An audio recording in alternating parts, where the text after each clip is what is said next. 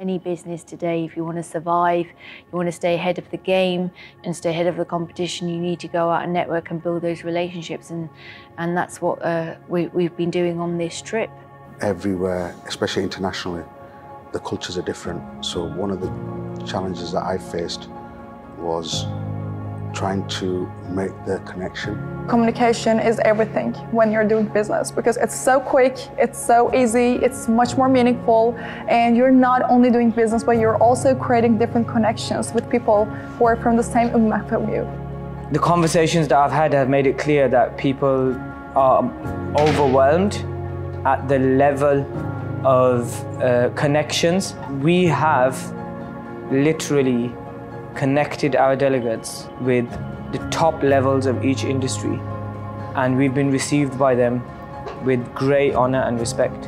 And I think that overwhelmed a lot of people to realize that these are the opportunities that were afforded them by this trip. There's been so much so far, so it's a full intense week. I might need a holiday after this. I love the event. It's the first event we've had. We came in on Saturday, it's now Sunday evening. It's been such a packed weekend, it feels like a whole week. And Osman is explaining to me that we've got a full packed day by day for the next 5 days. My first trip to Istanbul, I didn't realise how big the city is and how much is being invested in the city. I don't think they were expecting the level of expertise, the level of business that they can get, the level of opportunities that are available to them. It's been phenomenal. Some of the people that are in there that I would never have imagined sitting in front of, conversating with, like some really powerful people that are decision makers within such a big economy such as Turkey. Those members, those industrialists and business leaders who run Musyad, which is a major networking organisation here in Turkey. 30,000 businesses that are members of Musyad. Alhamdulillah. And this is day one. Let's go. Understanding the gaps in the market and the problems that they need solving that we can actually work on. It's presented huge opportunities, mind-blowing opportunities. It just feels such an honour and privilege. You get to speak to people. We spoke to some of the high echelons in the Istanbul Chamber of Commerce today. I think the stage presence as well, and it just felt like you were somewhere big. This delegation that's been put together is of a very high calibre. We were sat in the Istanbul Chamber of Commerce having very detailed conversations on the state of the economy, various financial metrics and the current account reserves and the foreign reserves. The largest business organisation in Turkey is the Istanbul Chamber of Commerce. Being able to speak to the heads of the health tourism industry for Musyad in the Istanbul Chamber of Commerce and with leaders across Turkey. We are able to stand our ground, and this network has a very skilled set of delegates. So I think it's something that's really been made crystal clear on this trip, that the skill and the expertise that we have within this network is second to none. Welcome to Property Expo Istanbul. This is an exhibition center, or let's say shopping mall of properties in one place. I think if someone's thinking about investing overseas, then certainly it's a great one-stop shop to provide all the services. That's what they've got under this one roof. You can see various different types of developments from different developers. We understand the UK property market and we take a lot of our knowledge and understanding as a given, but it's not a given for people who aren't from the UK. And it's a similar case when we came to Istanbul. We didn't really understand the property market except for theoretically, and I think understanding it on a deeper level and really capturing the landscape and being aware of the opportunities, and not just the opportunities, but how to actually tap into them, and not just how to tap into them, but then giving them the connections and receiving the connections to do so and making investments, making practical relationships within a week. I want to launch in the UK, they've already launched here. And they've enhanced it. They've added all these bolt-ons. So I'm going to set up a meeting and ideally do an agreement whilst I'm here. Oh yeah? So why not? I'm here for another 4 days. Alhamdulillah, it's a crazy opportunity that we've had to meet such a variety of different manufacturers yesterday. And even though I came with certain specific products that I was looking for, or packaging, etc. It opened my eyes up to other opportunities.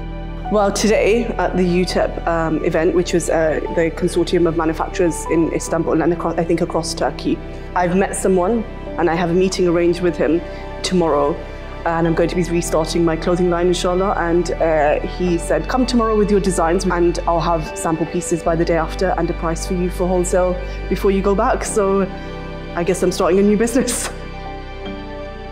Being in the health sector, there's definitely a lot of opportunities in Turkey, and I think that is the way Turkey are heading towards, and they're putting there's a lot of enthusiasm being pushed that way. There's a lot of, from a top-down governmental level downwards. Plethora of people you get in lots of industries. For myself, it's the healthcare industry, but you know, people from property, development, tech, and all types of sectors. It's a very unique space. So excited to see where this goes in the future, and enlighten and support the Ummah and change the way things are done for the better. The thing to take back is truly the depth of connections that I've made with not just the delegates, but a variety of connections, whether they are board members, as I mentioned, VC managers, investment fund managers, a broad spectrum of people I've been able to sit down and have a conversation with. Sometimes people use marketing to overpromise to try and sell things. I feel like as an organization, we always try to underpromise and overdeliver. After coming in, I realized that's what the delegates thought. They thought we had overpromised and it was marketing, but we'll check this out anyway. To be honest, the whole trip's been fantastic. From some of the characters that I've met on this trip. The key word, to be honest, I just think it's been natural formation of relationships over the how many days we've been here now. The delegation gives you a chance to get to know each other a lot better than you can in a meeting or a dinner. I mean, it feels like 4 weeks, but yeah, I've lost track. I made some real, I'm hoping lifelong friendships. One of the things that I've taken away from this trip, that I've made a really good friend in Mr. Arshad, and he's hilarious. To be honest with you, I don't think there's just been one set funniest moment, but it's just the stories that we've been sharing with each other on the coaches, in the evenings. I think trying to learn the principles of Wing Chun with Arshad on the back of the bus was definitely a good moment. I try not to say the obvious one that everyone's probably said, but I think I'm going to have to go with Arshad. Uncle Arshad, as we're going to call him from now on. I've got to say the banter that we have, alongside obviously the business side of things, the fun that the delegates have when they're on their own, when they're outside of the business environment. Maybe when one of the delegates left but brought his son's passport to the airport. Bless him, he made it here in the end. I've been told by these guys. I was at the taxi the other day with these lads. They goes, bro, you breathe too loud. What shall I just do? Shall I just die? Me missing the fly. It's funny and it's embarrassing. I mean... Listen, stop enjoying yourself. Be serious, professional. You've been told off already. But then, you know, I've made a joke of that. I've said, you know, I've tried to be clever. I said, look, you know, this is what you call marketing. Because everybody in Birmingham Airport and everybody on this trip knows I'm the guy who bought his son's passport. And getting lost in Sultanahmet, I think he's brought a lot of stress, which when you look back is really, really funny. And last question, if you had to describe the trip in 3 words. I have to think about that. Exhilarating. Revolutionary. Partnerships. Holiday. Intense. The main one, alhamdulillah. Packed with benefit. These are not 3 words, I'm giving you 3 phrases. Well thought out, packed with benefit. Networking. Opportunity. Motivating. And if you didn't come, you are going to experience severe FOMO. That's what I can say. It's been top. So. Top is a good word. Yeah, it's been top. Excellent. And fun. Brilliant.